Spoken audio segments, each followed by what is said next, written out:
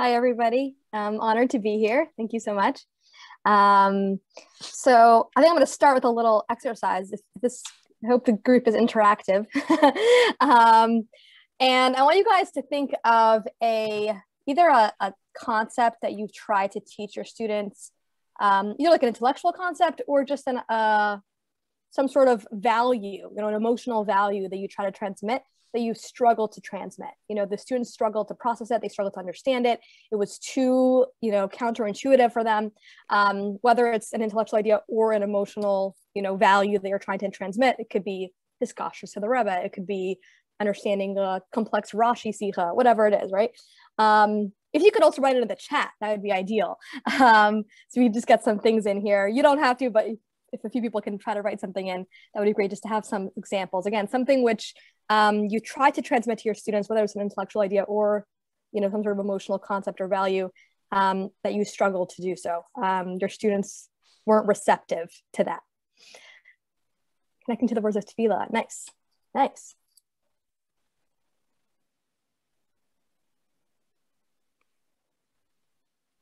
I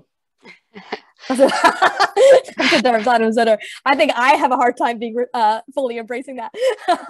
That's a good one. Okay, yes. I'm curious to actually hear more about that. If you mean specifically that it's associated with Chassidischkeit, that it's part of the definition of a chassid, or just the idea of being organized in general.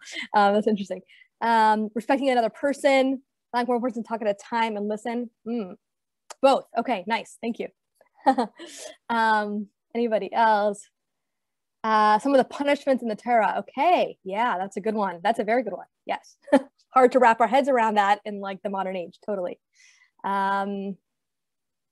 Okay, I'll wait like another minute in case anybody else has some ideas. Like I really feel like, with like it is with any sort of, workshop or whatever, like unless you have real examples, it's hard to really like bring the idea to life and like see what it actually means. So that's why I feel like the more examples we can give, the more we can actually get like a practical sense of what we're going to be talking about. Anything else? I guess you guys are all such good educators that you just don't struggle at all with transmitting things to your students. Awesome. Okay. I know for myself, there's lots of things that I struggle to give over, or my students just don't seem to get. Oh, respecting other teachers, and even if they don't like the subject. Okay, that's good. Yeah. I think respect. Okay, nice. Very nice. So I want to bring up an idea. This is an idea that I guess has really resonated with me in many different contexts. And it's an idea that I've learned in a few different places. One of them in the context of a mimer about Pesach.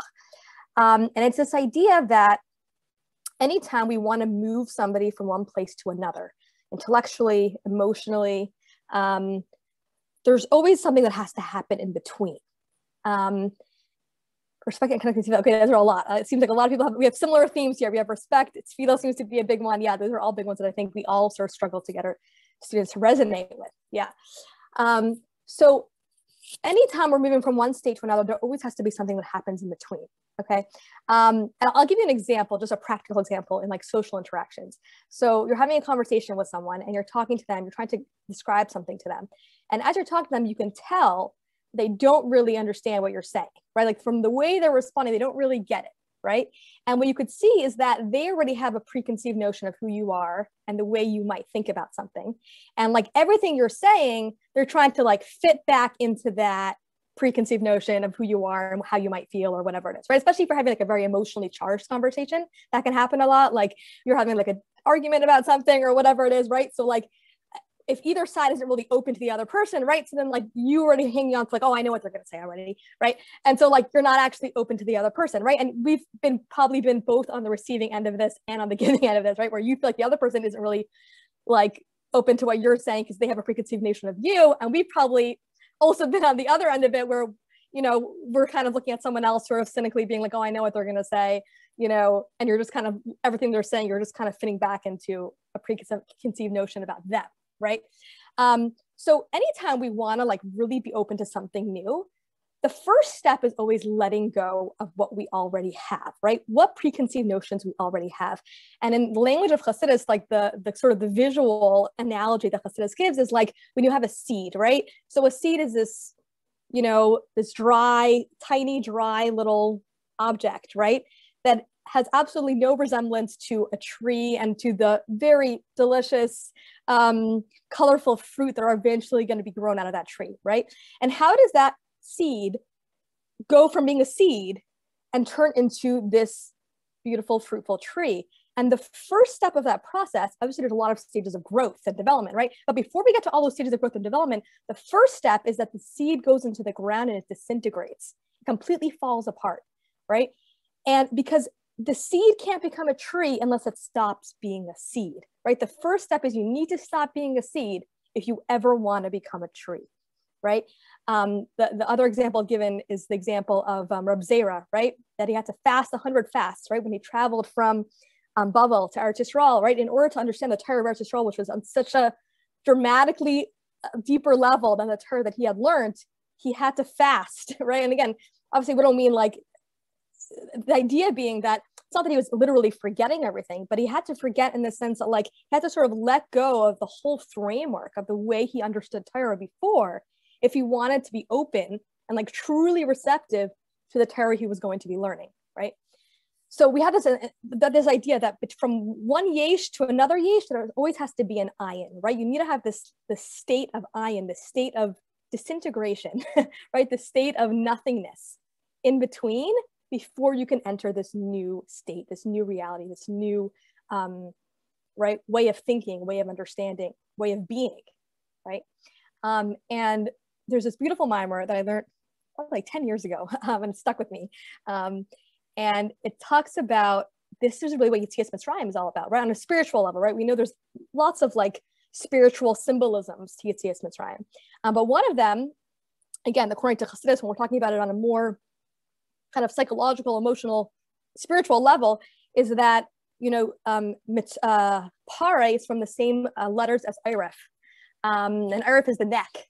And in our bodies, right, we have our head, and then there's sort of this very narrow space, which is our neck, and then it gets wider again, and that's where our heart is, right? So we sort of have our brain, we have this narrow space, and then the heart. And according to Chassidus, there's this idea that the neck is like the Mitzrayim. It's like this very narrow space that exists between our mind and our heart. And that narrow space sort of represents, like psychologically, right, that we have that anytime we're processing a new idea, right? We have to understand it intellectually.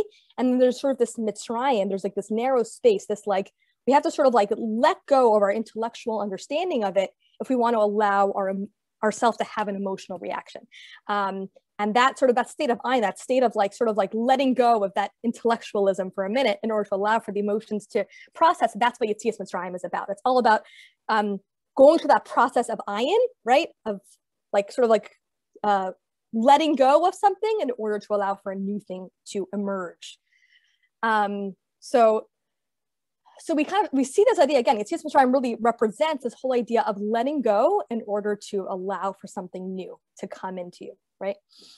And I think when we're talking about educating, and we'll talk about this both when it comes to intellectual ideas and when it comes to just emotional growth in general, there's always something that we need to let go of, or always something our students need to let go of.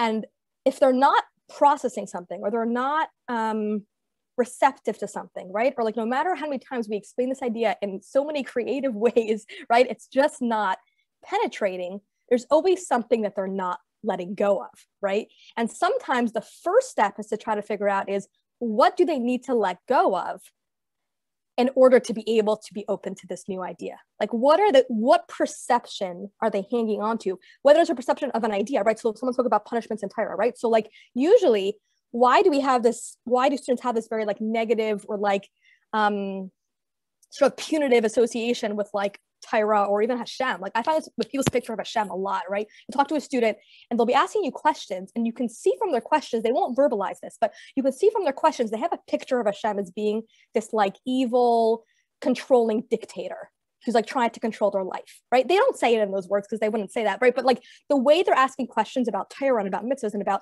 why do I have to do this? Why, like, you could see that that's their picture. And like, before you talk about anything else, they need to let go of that picture of Hashem, right? So again, I don't know, when it comes to punishments of Torah, that could be an example of that type of thing where like, they have a certain picture of what Torah is, right?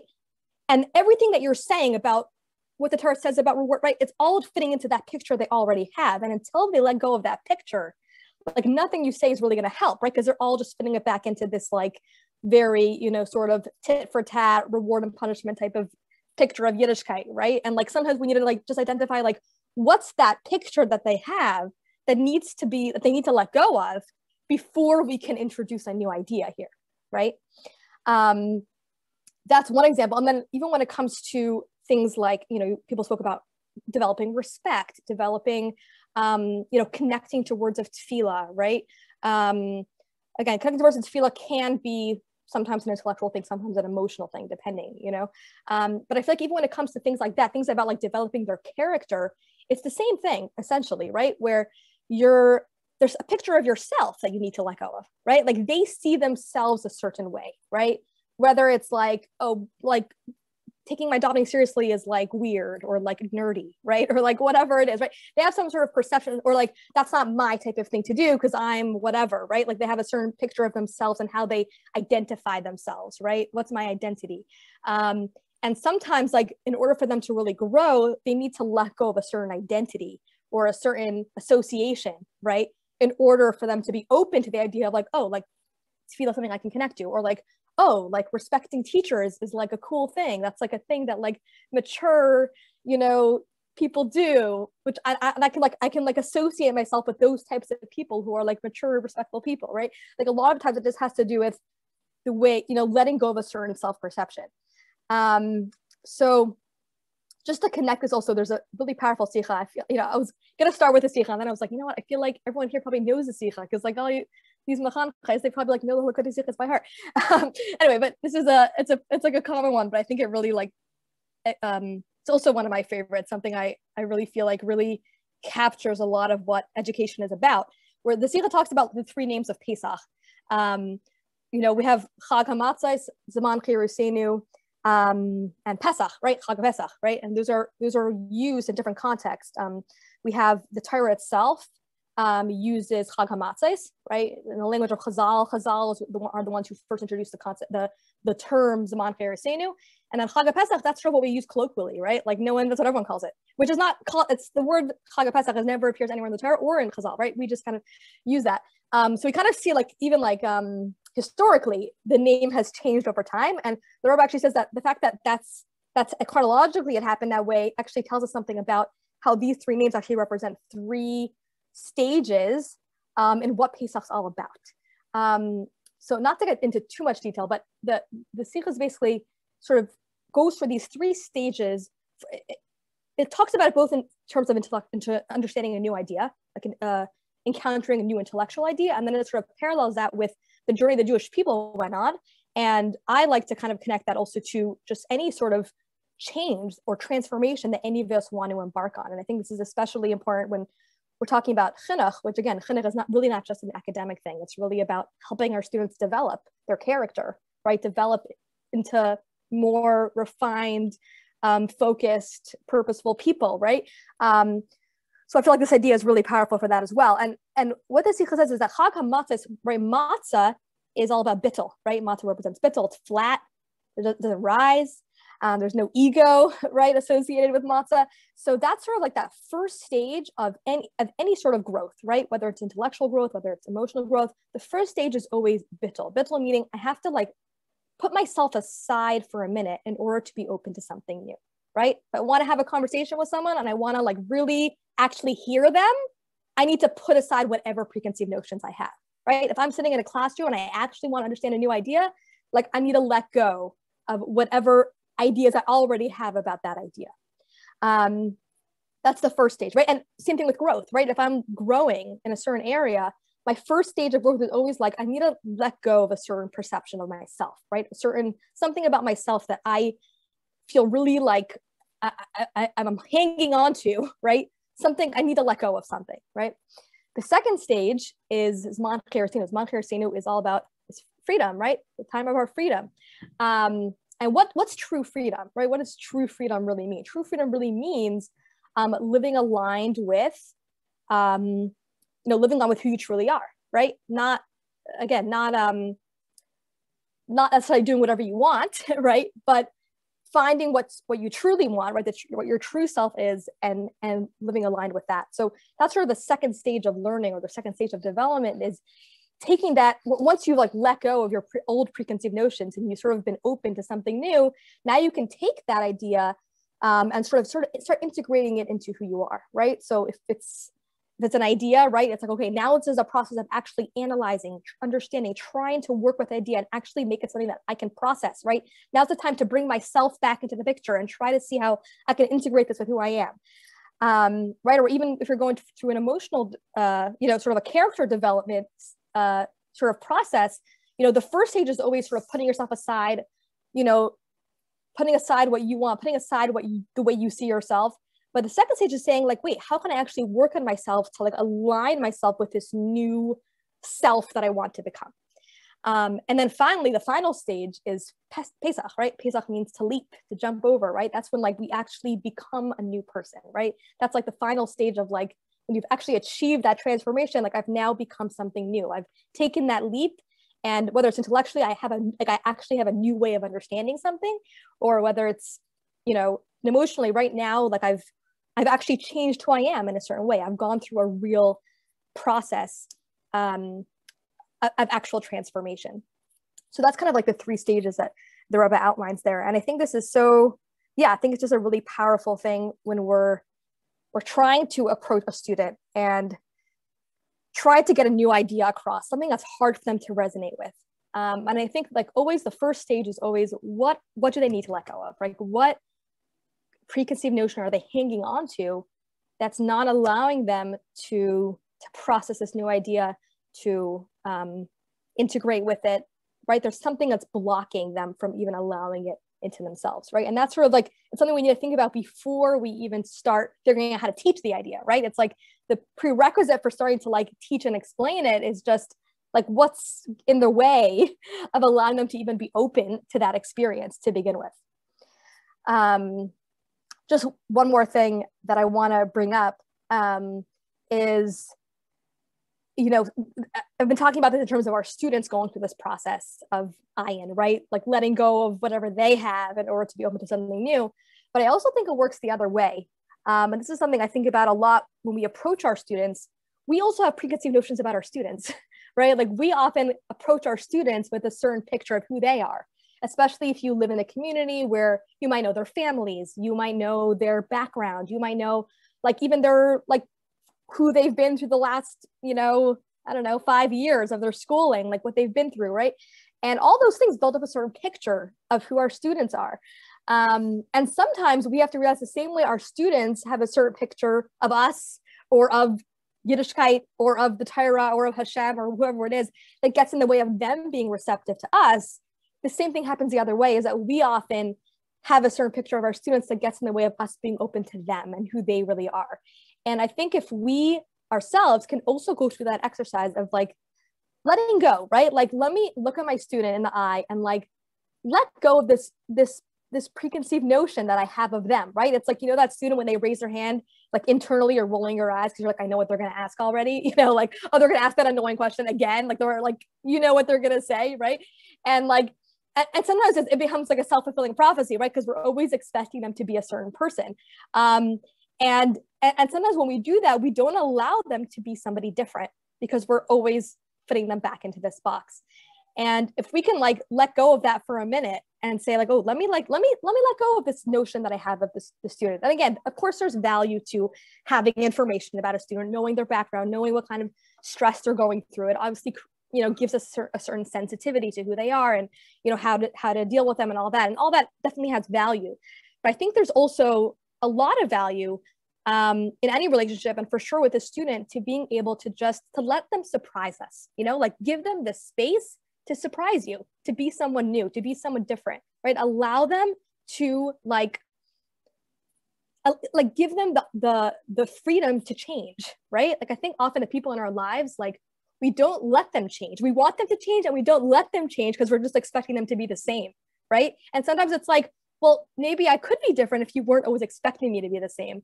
Like I feel like a lot of us may have had this experience where you move to a new place or to a new school, and all of a sudden you like kind of become a different person, like, or you kind of like find that you feel more free to like express other parts of yourself that you couldn't before. And a lot of it has to do with the fact that like these people don't have any preconceived notions about you, so you could be whoever you want, you know, like it's no, like I don't have to live up to anyone's expectations. I could just be anything, right? And there's something very freeing about that. And I think there's a lot of value to being able to give our students that freedom, right? That ability to like just surprise us, be someone different, right? We don't have to always expect them to be the same. We can give them the space and the platform to change and to transform.